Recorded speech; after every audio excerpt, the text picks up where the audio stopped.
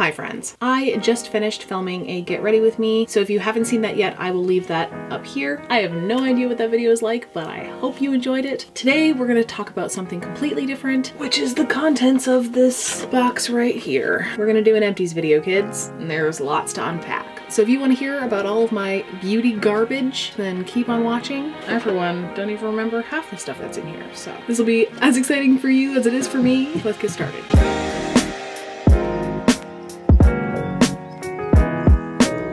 This box is actually quite heavy. I like to accumulate a lot that we can talk about a lot. It takes a while for someone like me, who is a very small creator who doesn't get any PR, to accumulate beauty trash. In fact, some of this trash is expired makeup that I didn't finish, because that happens too. And when that happens, you have to throw it out. For some reason, I love these kinds of videos. I'm always curious to know what products people finish an entire thing of. I'm also curious to know what products people are throwing away just because they don't like it, or I don't know, all of that stuff really interests me. So we're gonna do that today. Sorry for the hair, it's just, it is what it is. I'm trying desperately not to use as many heat tools on it as humanly possible between washes. And sometimes it works and sometimes it doesn't. So we're just gonna start at the top. There's lots to go through here. It's a lot of skincare. I go through more skincare than I do makeup, but let's get started. First off, micellar water. I go through one of these like a month. I use a lot of it. I love it. I can take off my makeup and it won't make me break out. It helps me reduce waste in the bathroom. I use one of those erase your face cloths and one of these, and it works a treat. I've tried both the sensitive skin formulas. This is the normal sensitive skin and this is the dry sensitive skin. I don't really see much of a difference. It just works. Not all micellar waters are created equal. This one in particular, this was gifted to me by a friend who was looking to get rid of a bunch of stuff. This is one of them, and now I understand why. This is the Pacifica Natural Beauty Cactus Water. I hated this. It made my skin burn, and it's got a real strong smell. On the label, it all checks out. Vegan, cruelty-free, good for all skin types, and it's formulated, you know, without all the parabens and phthalates and all that stuff. But I'm just warning you that this stuff hurts like hell. The Garnier Skin Active one is the best at the drugstore. I will never stray from this one again. So we have a couple of Mario Badescu bottles. One is the facial spray with aloe, herbs, and rose water. I go through a ton of this stuff because I use it as setting spray. It's not technically a setting spray. It doesn't have like a setting ingredient in it. However, it does take down all of that powderiness. It melts all of the products together, gives you a skin-like finish. I've talked about this before. It does work as a setting spray. It keeps my makeup on all day. Sometimes I wear makeup for like 12 hours a day and it stays in place. I said this before a couple times, however, that the mister is terrible, so swap it out for another mister if you have one lying around. I just keep reusing this old all-nighter bottle that I have and it works perfect. So the other one that I just finally got through is the facial spray with aloe, chamomile, and lavender. I just use this as kind of a extra step in my skincare routine for a little while. I felt like the lavender and the chamomile would be good for calming my skin. However, I didn't really see it do anything. It was nice, it felt good. If you want something that's really refreshing and calming to spray yourself down with when you're having a panic attack, it works great for that, and a hell of a lot cheaper than some Sage products, just throwing that out there. So I'm always on the lookout for better skincare for me personally. I have terrible skin and I'm constantly fighting hormonal breakouts and sensitivities and flakiness and oiliness at the same time. It's awful. I'm constantly looking for the right balance of products. So I've been through a couple of bottles of this Maybelline Meg Clarity Blemish Control Cleanser. It was okay. I think it probably worked as a cleanser. It wasn't irritating. I don't know if it actually did anything to help control my blemishes. It could be a number of things working against me. However, I just don't feel like this did what it says it does. The other thing is that it is way too expensive to not give you results. Actually, I'm going to show you what I have been using as a cleanser currently. By the way, it is freezing in my basement suite today because the upstairs neighbors control the freaking heat. They are clearly fine with the temperature. It's cold enough that my hands are going numb, so also I'm having a chip break because I'm hungry. The facial cleanser that I'm currently using is the Good Molecules Clarifying Cleanse Bar, which has been awesome. Actually, I do feel like my acne, especially on my cheeks and around my mouth, has abated. I could buy a pack of 3 of these bars for a fraction of the price of 1 bottle of the Maybelline Meg Cleanser. The only thing I wish they didn't do was package all of these bars individually into plastic. I feel like this could be a really good low waste option, and if you just had them in the cardboard, that would be ideal. Anyway, I just wanted to say I'm really liking this. Good Molecules really is kind of killing it right now. What else? Yes, went through a bottle bottle of Pixi Glow Tonic has been a favorite of mine forever. I'm kind of thinking I might actually switch back to that. I know I was just talking about how much I liked Good Molecules, but I don't think the niacinamide toner is helping me in any way. My nose is just trash right now, which is really frustrating. I think I kind of miss the glycolic acid. I miss the gentle exfoliant. Ooh, some moisturizers. I've been a huge fan of the Brazilian Boom Boom cream, but the Coco Cabana cream piqued my interest because it was formulated for instant hydration, lasting moisture. It's supposed to absorb into the skin and really work magic. Plus it didn't have that pesky glitter in the formula that I don't really like about the Brazilian Boom Boom cream. It has a lovely smell. It's a bit overpowering. It's delicious. Kind of smells like cookie dough in a weird way, but the texture is really strange. It kind of leaves you with this film. It feels great on your body, but when you have the residual on your hands, it just kind of feels yucky. So I don't know if I would go back to this, but this did work in the sense that it was really moisturizing. I'm still on the Neutrogena Hydro Boost train. This has been my moisturizer for a while.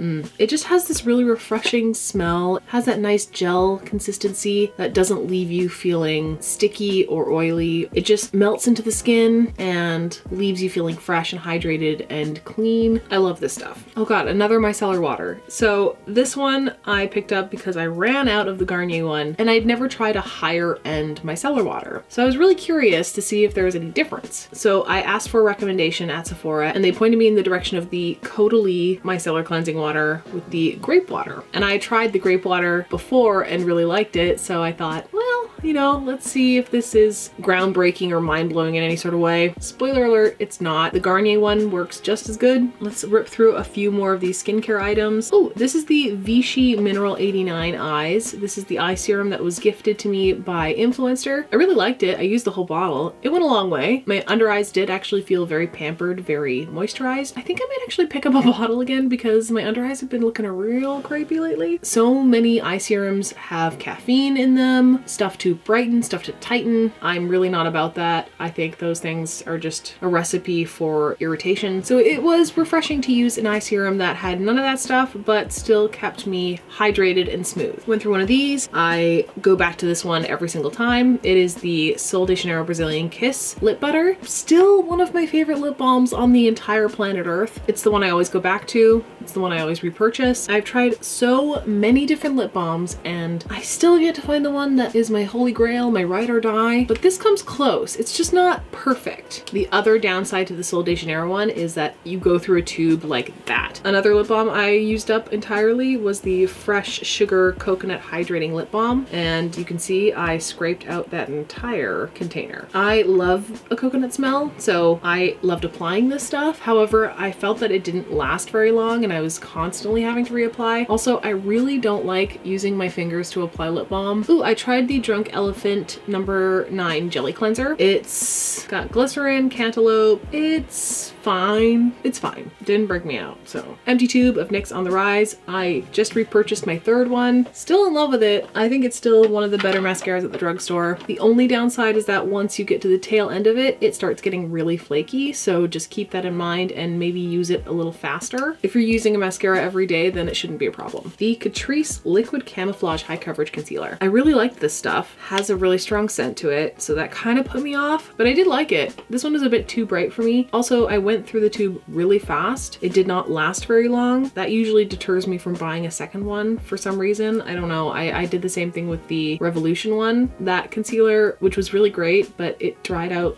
so fast. I've gone through maybe like 6 or 7 of these. This is the NYX Epic Ink Liner. I've sung this liner's praises in recent videos, so I won't stay here for long, but it's the best liquid liner at the drugstore. If you know of any better, then let me know, but for now, I don't see the point of using any other eyeliner at the drugstore or any other eyeliner that's high-end if I can get the same quality for half the price. It is very apparent how much I love this eyeliner. Ooh, this product is lovely. It's the Tarte Lip Quencher. This one is in the shade Buff, and I scraped this thing out as much as I could before I had to finally let it go. It has a minty smell. It's just a tinted lip balm that's really glidey and feels very, very hydrating. As much as I love love this formula. I just can't justify the price tag. There are so many tinted lip balms out there, and some of them are really cost effective. The Colourpop Just a Tint Lip Crayon being one of them, but if you're looking for a nice little present for yourself, something to splurge on, I highly recommend it. This is the Duo Brush On Adhesive with Vitamins. Now I know definitively out of all of the Duo lash adhesives, this is the only one you should be buying. I am throwing out an entirely full tube of this shit. This is such garbage that I think it's criminal of them to actually produce and sell this. Doesn't work as a lash glue. It fails the first test. Currently, I'm working through the dark brush on adhesive. This is the only downside to this glue, is that you can't really make a mistake because it doesn't dry down clear. We're ripping through this, guys.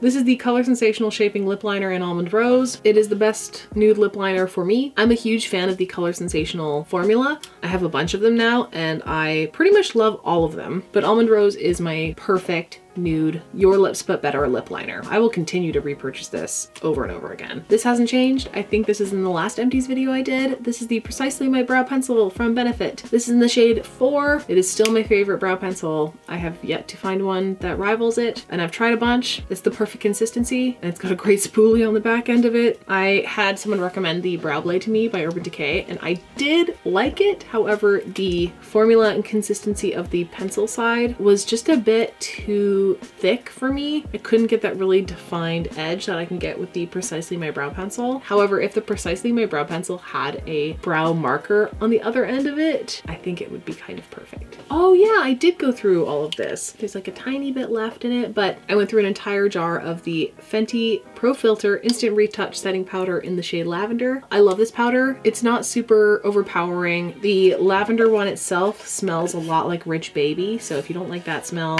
stay far away, but the formula is great. It sets the face without looking too cakey or powdery. Lavender was a bit too pale for me. Currently, I use the shade Butter and the Flower Beauty Light Illusion Full Coverage Concealer. I scraped this tube dry. The doe foot has nary a speck of product on it. I loved this concealer. It's such a great luminous formula that doesn't dry down super fast. You can work with it and play around with it for a while because it doesn't really set. I think I might repurchase this just because of how good my under eyes looked. Most concealers really emphasize my texture and this is not one of them. Based on that alone and the price, I would definitely repurchase this one. Only problem is, you can't get it in a brick and mortar store in Canada yet. Now we're getting down to things I am purging and decluttering and also getting rid of because the formulas kind of went off. This is the NYX Wonder Stick. I used to use this before I really knew anything about highlighting and contouring. It's just taking up space and it's an inferior product. I never use the highlighting side anyway because I feel like if you're gonna highlight your skin, just use a concealer. It's a very emollient texture, but it just kind of left me feeling like a total grease ball. I am finally saying goodbye to my Milk Makeup Matte Bronzer Stick in the shade Blaze. Let's see how much product I truly have left. Holy shit. Like, it's been in my collection for a long time and I was not using it sparingly, so that's a shit ton of product. Unfortunately, it has gone bad. It started to smell like crayons and started to break up when I was trying to apply it on my skin. Ugh, yeah, no, it's just gone bad. It's expired. So I have to say goodbye to half this tube of product that I really liked, which is too bad. I'm saying goodbye to both these primers. I'm pretty sure both of these tubes are pretty much full. However, I just can't look at them anymore. Like, I can't just keep opening my drawers and staring at this professional that I hate and I'm not going to use. This is one of the very first primers I ever purchased based on a recommendation from a Sephora employee. It's the Lancome Le Base Pro Pore Eraser. It's not good. It never really worked and I'm just gonna let it go, even though it was really expensive.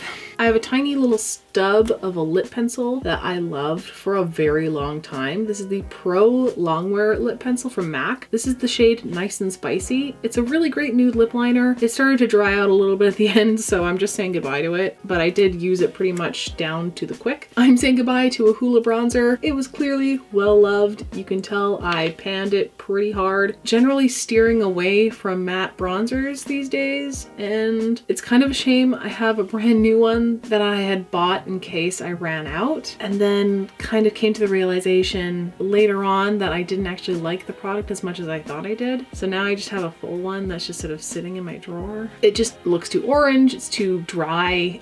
This is a really hard one to say goodbye to because of how much I loved this product and how much I love the formula of this product. It's the Colourpop Super Shock Cheek. These are two of the first highlighters I ever bought. I loved them with everything I had. They got a lot of love. This one I almost hit pan on. It is beautiful. Like, I still adore Stole the Show. I think it's this beautiful creamy highlight. They're just getting a little long in the tooth. They're a bit dry, they're a bit crumbly, they're not performing as well as they once did, and that's fine because they're old. You can tell that they're kind of still working. It's just the consistency has gone a bit off. Like, they started to get a little gummy. So as much as I loved them and continue to love them, they have to go. It's weirdly emotional to part ways with makeup you have an attachment to based on a time in your life. I'm gonna hold on to one of them from the same era. This is the Colourpop Super Shock Cheek and Smoke and Whistles. I'm gonna hang on to this one because it has held up a little bit better than the other two. Plus it is that more pinky, silvery color that I have not been able to dupe out yet. It's just such a special, special color, and I'm not ready to part ways with it yet. It is just